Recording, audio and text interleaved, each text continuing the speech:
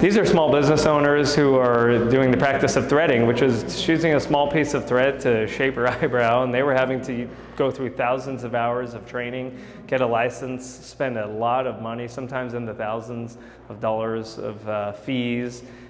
just to get a license that didn't even pertain to the skill set that they were practicing in their small businesses. So Senate Bill 1540 just eliminates the necessity for that requirement and allows these folks to run their small businesses without government interference.